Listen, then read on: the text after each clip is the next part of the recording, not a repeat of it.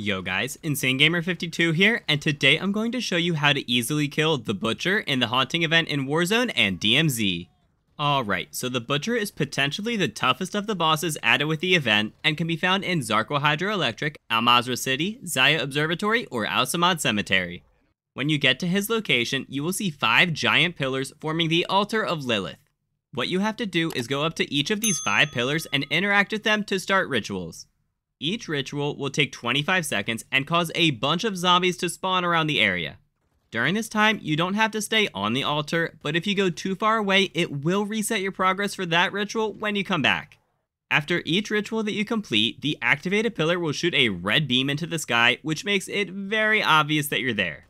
When you finish all 5 rituals, a Nightmar Portal will spawn in the middle of the altar. Going through it will teleport you to a special arena where you get to fight the Butcher. He takes an enormous amount of damage to kill, and is the only boss in the game to actually get his own health bar. Unfortunately, you can't use killstreaks in here, so I recommend bringing in a KV broadside or other shotgun if possible. The Butcher's main attack is just chasing you around and swinging his cleaver at you. It deals a decent amount of damage, but the more dangerous thing is that it stuns you for a second, which makes it a lot easier to get hit by the zombies all around the arena.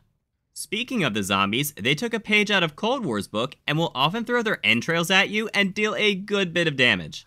I suggest taking a couple seconds to thin out the horde every once in a while to make it easier for your team to heal and armor up.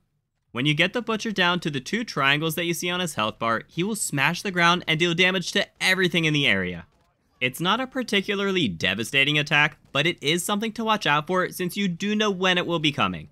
When you deal enough damage to kill the Butcher, he will drop some souls, his cleaver worth $66,600, some killstreaks, and some other valuable loot.